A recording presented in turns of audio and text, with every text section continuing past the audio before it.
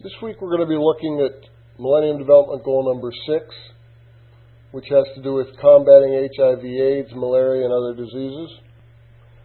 As I talk about this week's resources, the pictures you'll see in the back are actually some photographs that I took last week at the only medical school here in Moldova, and it's located here in Chisinau. The facilities were good. You'll see they had a nice library. They have access to databases thanks to a relationship they have with a university in North Carolina. They have access to good medical databases. And so I just thought you might be interested in seeing these facilities as I talk. I'm not really going to comment on them because they're pretty self-explanatory, but I did think it was an interesting place to visit, and I was glad to have a chance to go there. This week, as each week, we're going to start by looking at the report on investing in development. We're up to Chapter 8. Chapters 8 and 9 essentially discuss the roles of non-governmental actors in working toward Millennium Development Goals. For instance, Chapter 8 has to do with what they call civil society organizations.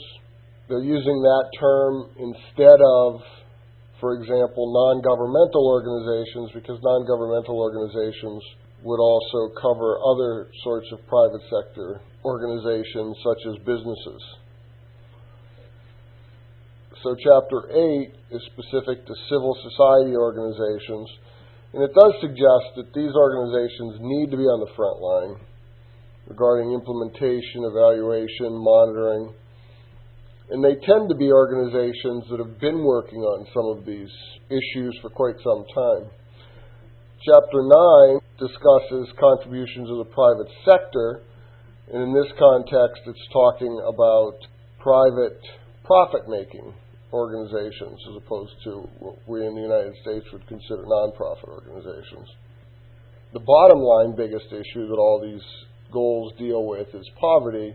The importance of private enterprises in providing jobs and services and things that people need are really vital. Chapter 9 discusses that. In addition, it gives some good examples of some interesting and innovative things that organizations have done, such as training and making funds available for small entrepreneurs, community economic development stuff. So those two chapters deal with how specific types of organizations figure into the overall Millennium Development Goals. We're also going to read Chapter 11, which you will immediately notice we've gone from 9 to 11. We skipped Chapter 10. Chapter 10 deals specifically with Sub-Saharan Africa. If you're interested in that, you can look at it. But Chapter 11 looks at investment priorities in other regions around the globe. There's a section in there that relates to transition in CIS countries of Central and Eastern Europe. And so you could just read that section if you want. We've got 2 weeks left in the class after this one, and we're going to keep working through this report on investing in development, because I think that it's important background and foundational information to the rest of what we're trying to do and to the Millennium Development Goals in general.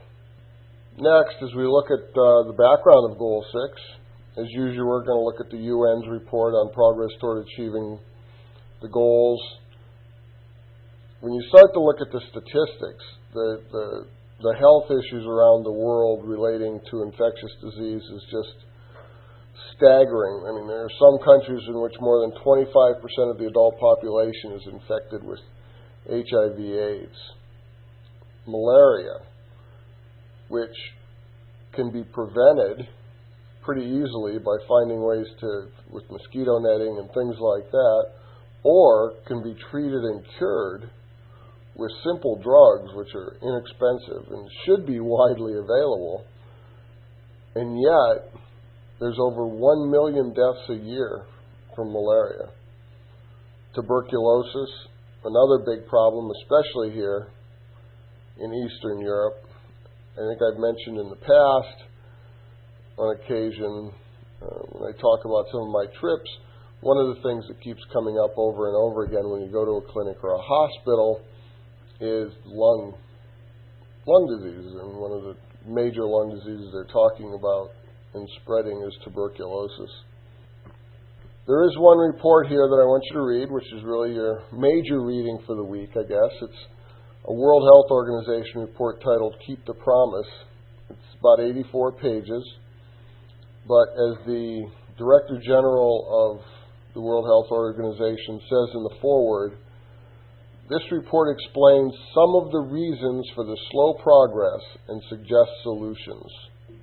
Looks beyond the statistics to discuss strategic and policy areas where change is needed and support should be provided.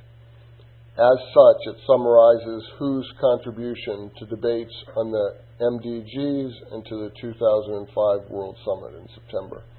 So you get a feel for the importance of this report. I think it will help you understand both going backward to, for instance, goals 4 and 5 on child mortality and maternal health, but also going forward to environmental sustainability and developing global partnerships.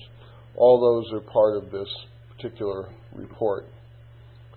Then the UNICEF website on goal number 6 has some interesting stuff in terms of how these infectious diseases are affecting children.